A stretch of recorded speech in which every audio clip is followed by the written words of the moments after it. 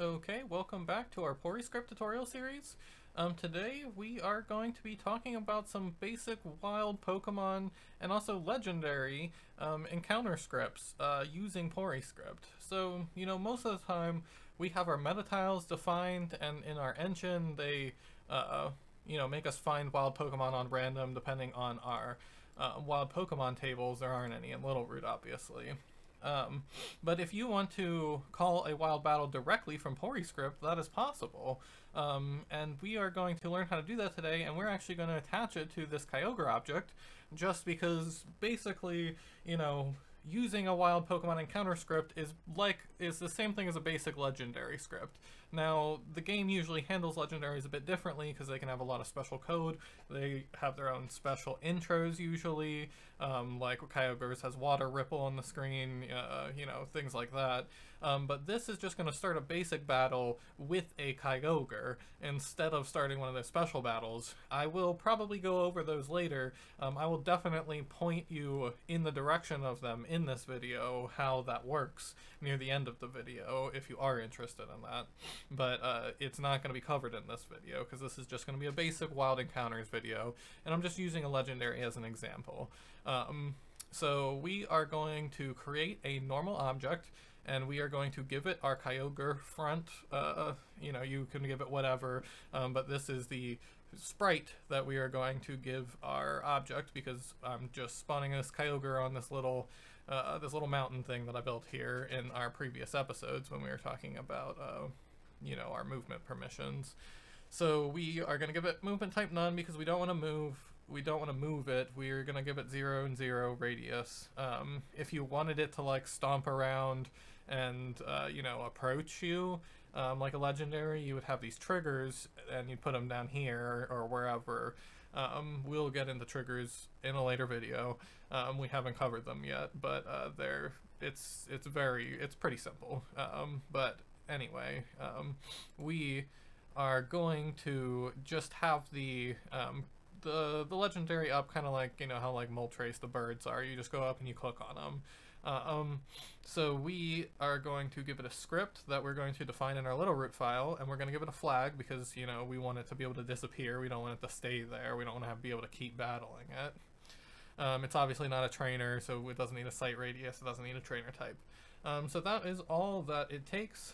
We should also make note of our object ID is 9, just for later, because we will need to remove it. So we have our Kyogre set up in our overworld. We have our legendary, whichever legendary you want, whatever image you have. So now we need to write the script for it. So it's pretty simple. This is just in our Littleroot script file that we've been working in. We just need these 3 scripts. Most of the meat is in this one. So this is our Kyogre script that we give to Kyogre. When it starts, we are going to lock everything. Obviously, we don't want to move. We are going to set Kyogre's flag, and we're doing it here on purpose because after the battle, if you lose, if you die, if you white out, you get taken to your last location, and it doesn't actually run the rest of the code. It ends it. It skips away. If you die, you don't get to you won't get to set the flag afterwards. So we want to do it beforehand because no matter what, after you click on Kyogre, either it runs away or if you lose, if you run away, it runs away. If you lose, it runs away. If you win, it obviously disappears. If you catch it, it obviously disappears. And if you lose, it should disappear too. If you don't want it to disappear when it loses, you can move this set flag into our outcomes that we'll talk about later. If you want to be able to re-encounter it if you lose, that is something you can do. You can also just take this out entirely and it'll stay there if for some reason you want to be able to recatch a legendary, like you want people to be able to get shinies super easily. I don't know, they just reset anyway, so that's not really a thing. But anyway, next we'll move on. We're going to play Moncry. This is going to play a cry in the overworld. This is just a macro that we can, look at in our event.inc. It just takes a species and a cry mode. For our Kyogre, we are going to want to use cry mode encounter. This is probably going to be what you're going to want to be using too. you can copy and paste this into the search bar to see that file, but we're not really going to talk about it because it's not that important. We're going to delay for 40 frames. All that does is just you give the cry time to run. We're also going to wait mon cry. I have this here just because of how it's set up in some of the other legendary scripts in the actual game. I'm not sure if it's optimal or not, but I do it just in case because the game did it, so I wanted to make sure to do it the same way. So now here is the meat of our wild battle. So like setting a trainer, it's pretty simple. It's just a macro that's defined in event.inc where we set up a wild battle and then we run a command to do the wild battle. So first we set it up by giving a species, which is the Pokemon, you know, that we are wanting to encounter. We give it a level and then we give it an item. Because I am using Pokeemerald expansion, I'm giving it the blue orb because it'll mega, or it'll primal revert in the Pokeemerald expansion if you have it all set up, which is kind of cool. So because of that, but if you don't have the Pokeemerald expansion, you know, you don't have to give it the blue orb. You still can. It'll just be a regular Kyogre though. It won't be a primal Kyogre. But I think that's cool, so we're gonna give it a blue orb. And then we just do battle, and that's just gonna start a battle. It's gonna call the game's battle script. It's going to call a regular battle script though. It's not going to call it's not going to call the legendary battle scripts. It's not going to call, you know, like some of the Elite Four have their own special battle scripts that call their own, you know, the whole battle screen is different, the foreground and everything. This is going to call the regular battle script, and because we're on like rocks in Porymap, like where the Kyogre is, it's going to give us rocks as our background. It's going to give us the rock background. So this just sets up a wild battle. We can go and look at the macro inside event.inc. Remember, it's in ASM macros event.inc if you want to look at it. It takes a species, a level, an item. You can give it a species 2, a second level, and a second item if you want to do a double battle. You can have set wild battle, double battles really easily like this, and then you know, you just do wild battle once you're done setting the wild battle. It has to be set first. But so with a set wild battle, we could have 2 Kyogres if we wanted. We could fight Kyogre and Groudon at the same time. But you know, for now, obviously, we just want the Kyogre. So we are only going to give it one set of arguments, but we could add more if we wanted to. But you need to add all 3 more if you're going to use all 3. So anyway, next, this special var result get battle outcome.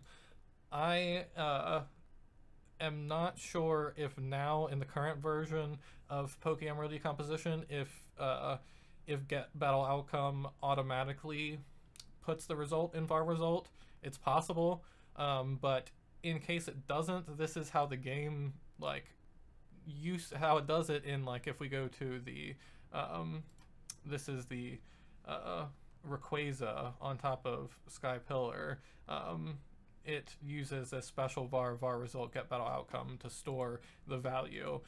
So I use it here because that's how the game does it, but it's possible it's an unnecessary step and that get battle outcome will just put it in var result, but this is best for now. So the special function on its own, there's special and special var. Special calls functions that we have defined. Here is just the names of them in specials.inc. And they're functions in C code that we can call from our scripts.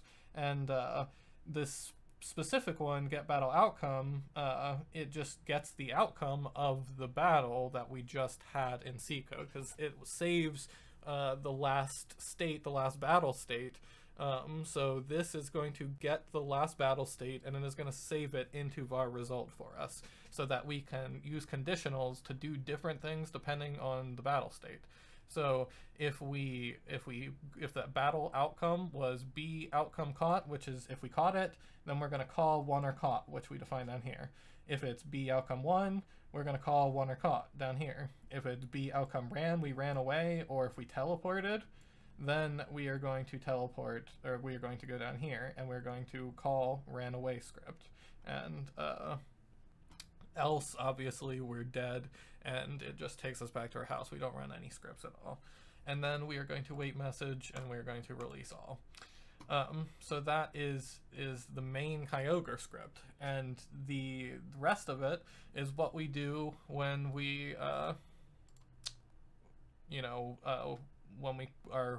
when we win or if we run away. So to start with, if we win, or well, I'm gonna do run away first because it makes more sense to talk about first. So if we run away, it's gonna take us back out into our little root overworld. We're gonna see Kyogre standing in front of us. It's gonna be there. To make it not be there right away, it is way more complicated and involves the more complicated C code. As far as I'm aware, if you are aware of an alternative that's different than what is going to happen here, be sure to leave a comment because I'd like to know. But anyway, so the Kyogre's going to be there. It's going to play a cry again just because I think it should. It's going to yell at you one more time. You can say Kia, whatever Kyogre says. I've probably spelled that wrong. I don't really remember exactly what it says, but it says something like that. And then the screen is going to fade. It's going to remove object 9. Remember, I told you to remember the 9 because that is the object ID in Porymap. It might be a different thing for you. It might be 12, it might be 1, it might be 0, it might be, well, obviously there's a limit. I don't want to say a number too high, but, so we remove the Kyogre object while the screen is black, and then we fade screen, fade from black. Now, there's also fade to white and fade from white. So those are the 4 options for fade screen, and that just fades the screen in from a script. Now, after we're done, we're just gonna roast the player. We're gonna say, you are not the Pokemon Master, and then we're going to return. Return is how we return to a script. When we're calling a script, we want to have return at the end because return returns us back. Now we also have go to, which if we go to ran away, it would go to here, and then it wouldn't return us anywhere. We would want an end here because we're going somewhere. We're not planning on, we're not saving our location to go back to. But when we call, we want to return, so we will do that. And then it'll go down to the bottom, it'll wait message because, we have that message there just in case, and then it'll release all because we don't have the release all here, we have it here. And it does it for both of these, they both return. Now the water caught is pretty much the same. It's going to just fade the screen, it's going to remove the object, it's going to fade back in, and it's going to say you are the Pokemon Master, and then it's going to return, it's going to wait message, it's going to release all. And that's the whole script pretty much. When we, the flag will be set so Kyogre will not be there when we load back into the screen. So we either win, or we run away, or we die. But even no matter what we do, Kyogre will be gone. They won't be there. So we're going to start our ROM because I already have it compiled with this script. I am going to need to pick up a Pokemon, and I'm going to have to battle May here as I set this up in our last video. And now we have Kyogre here, and I can walk up to it. I can't walk into it because it's an object, so it has collision. And we're going to click on it. And I'm going really fast so you didn't see it, and obviously you didn't hear it because I have the sound turned off because it would make the recording sound horrible. But it played the sound, it played Kyogre sound beforehand. So we are just going to take out this Kyogre really quickly. And then it disappears. You are the Pokemon Master. Now, if we had lost, which is hard to do when the only Pokemon I can get right now are level 50 because I defined them in our scripts to be level 50, and I could recompile, but I'm not going to. But if we lost, it would do the very similar thing, but again, it would yell at us one more time, and then it would disappear. Then it would fade away and disappear. I don't particularly like how it looks when you catch it, because if you catch it, it obviously fades away and disappears, but like you should have already caught it. So it's a little more complicated when we get to something like that, and the actual legendary encounters that use those scripts, they don't use this set wild battle script, not exactly. They use if we go into scripts.inc from this Rayquaza, it uses special, because this is in the C code, this special battle setup start legendary battle. And it's, we can call it from our C code using this special function, like we do here with the special var, but we're not trying to get the result of the function back as a variable, so we just use special, we don't use special var.